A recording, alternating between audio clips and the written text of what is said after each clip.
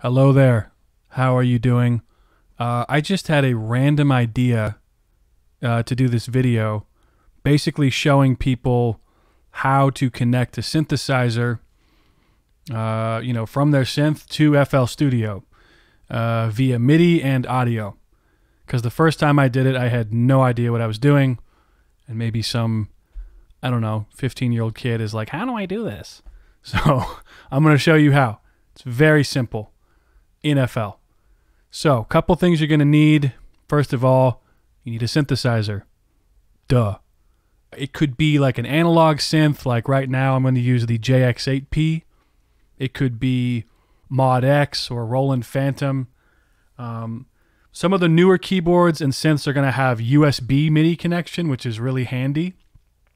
But we're going to be using the classic 5-pin MIDI connection. So you're going to need, first of all, your synth, obviously. You're going to need a MIDI cable. You'll just need one if you just want to get your sound into FL. And if you want your keyboard to control FL, then you'll need two 5-pin MIDI cables, right? And then you're also going to need an audio interface. This is really important. This is, some people are like, really? I need to buy a whole separate thing? Yes, because laptops don't have a MIDI connection usually. You know, if it's a newer synth, they'll have USB, but most computers, period, are not going to have a MIDI port. You need an audio interface also to record into. I don't care what kind of computer you have. You're not going to have high quality preamps. So that's where an audio interface comes in. A really great one I recommend is the Complete Audio 6 by Native Instruments. That's like, you have a surprising amount of flexibility with that thing. It's only like $250. The one I'm using today is the Focusrite Claret 8 Pre. It's a little over the top with the amount of channels this thing has, but it is, solid. You just got to make sure your interface has MIDI, because some don't, oddly enough.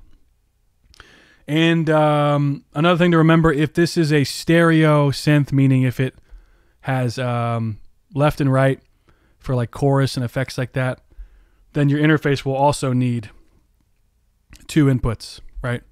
At least. So this wouldn't work with a Scarlett Solo, whatever that thing is called.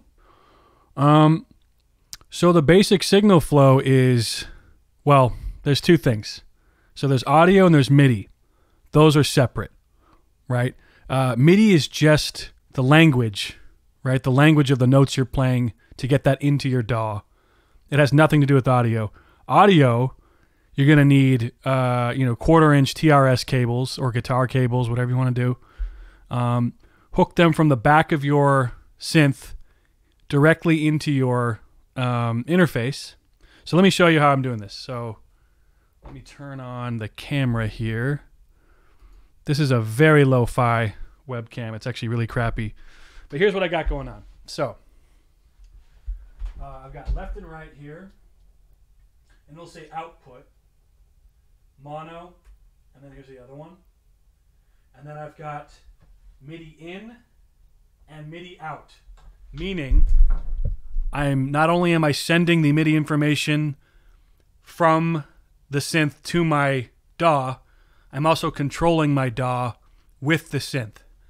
So if you just want to send the information from synth to DAW, that's MIDI in.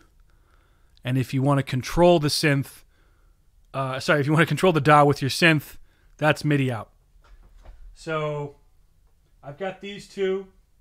They're going in the back here, my interface. And then this MIDI in is going into over here, into this here, which it says MIDI out. You can't see it. And right, so in and out are here. So I'm connected. I'm fully connected. This is the JX8P. And I know this is like a terrible camera. So once you're connected, another thing you might want to check before you do this. Turn this back on. Let's make this bigger, actually. Make this screen bigger. Nice. So your synth is probably going to have, a MIDI channel that it's assigned to. It's usually 1, but if you want to check, usually your synth will have parameters, right? So for example, master tune MIDI. Let's click on MIDI, see what that does. MIDI, okay, so right here it says MIDI channel 1. So that's confirming that we're on MIDI channel 1. That's important. Okay, so let's turn this off.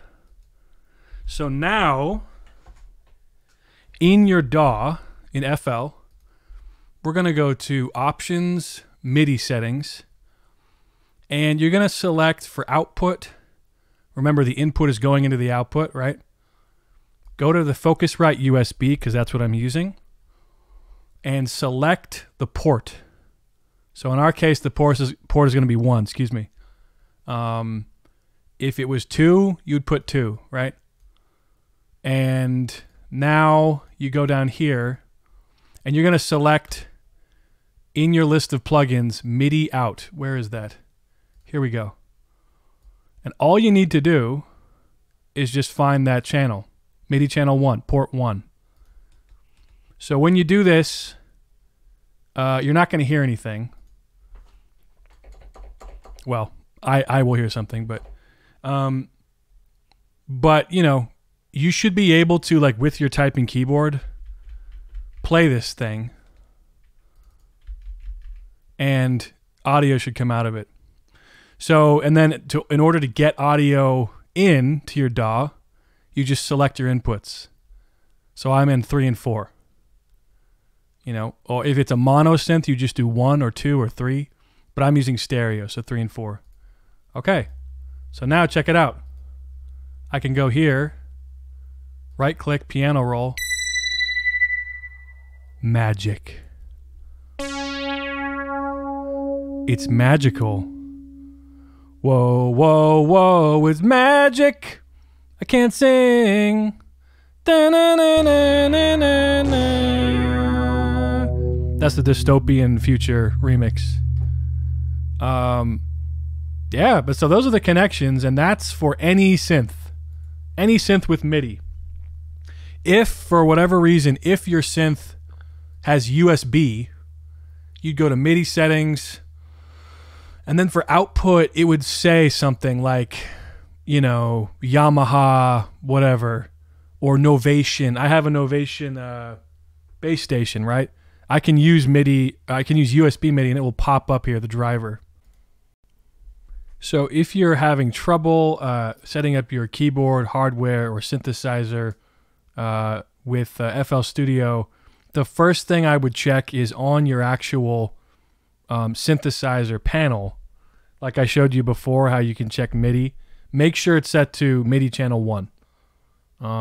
Doesn't have to be 1, but that's usually the default.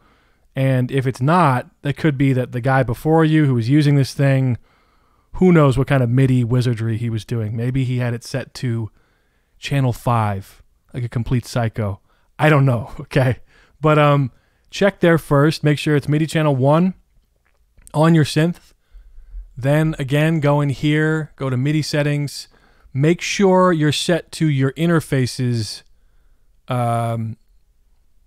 MIDI, right? You don't want to be on Microsoft Sound Mapper or Wavetable and other stuff. You want to make sure you're set to your interfaces MIDI, because that's where it's connected to. Here in the, excuse me, what did I do here? Here in the channel, the MIDI out, the port has to be 1. Not this. This, just leave that alone. The channel, leave that alone. But the port needs to be, the port needs to match the number on your synth. You see what I mean? And the number here. This guy. So as long as those match, that means you can play your synth with your crappy typing keyboard if you want to. And if you're still having trouble, I would look into the cable, possibly. Could be a bad MIDI cable. Or sometimes you might have to turn your interface on and off. I've had to do some weird things to get it to work sometimes. It's weird. Also want to point out that if for whatever reason, if you don't have a hands-on controller for your synth, like the JX8P, for example, does not come with its own knobs and sliders, right? And you want to edit this thing without doing it the really old-fashioned way. There's a really cool program. It's called Controller. It's like an open source MIDI community, basically. And people make panels for specific synths. I had one for my Alpha Juno. This one's for the JX8P. For the Organics mod, I guess. I don't know. But yeah, so like you can use this in your DAW and like automate parameters. It's actually really cool. So that's another way to adjust your controls. Let's see, there's another one. They have more than one. Let's see, what's this? Well, didn't load. Oh yeah, there we go. Yeah, I don't like this interface so much, but hey, maybe that's what you want. But I hope this was helpful, just showing you, first of all, how to set it up. Again, there's two connections. So you need audio from your synth to your interface, standard TRS cable. Then you're going to go MIDI in of your synth to the MIDI out of your interface. That's to get the notes from your synth into your DAW. And then MIDI out of your synth into the MIDI in of your interface to control your DAW with your synth. And then again, you got to make sure, go up here to MIDI settings. Make sure you're selected on your interface's MIDI out. Make sure it's on 1 or whatever the MIDI channel is that you've defined. And then you'll make a MIDI out here in your channel rack and just make sure it's on 1. And now should be able, I see why. Sorry. Great, so now you can control this. I need to turn on typing keyboard. Now you can control this with your piano roll, with another keyboard, right? So a lot of possibilities. Hope that was helpful. If you like this kind of stuff, subscribe. I'm going to make more synth content for all these synth boys and girls out there. But yeah, until next time.